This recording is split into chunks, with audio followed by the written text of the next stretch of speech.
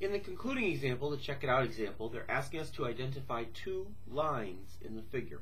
Remember, lines have arrowheads on both sides. So if we take a look at this illustration, we've got a few different things going on here. Looking at what goes basically north to south here, we've got this one that has arrowheads on both sides of it. And going across the illustration, kind of from left to right here, you've got arrowheads on both sides of this guy. So there's our two lines. Now it's just a matter of naming them. This one that goes up down here, this one here, we can call it either way based on the points that are on it, H to F or F to H. And we want to make sure when we write that symbolically, we put the arrowheads above each letter going in the opposite directions, because that's how we properly name a line in the geometry world.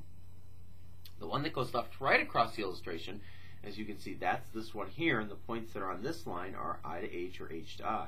And that's what you have here. So again, we're going to go ahead and put the arrowheads on either side of it. And there's HI or IH, and those are the two lines in the figure.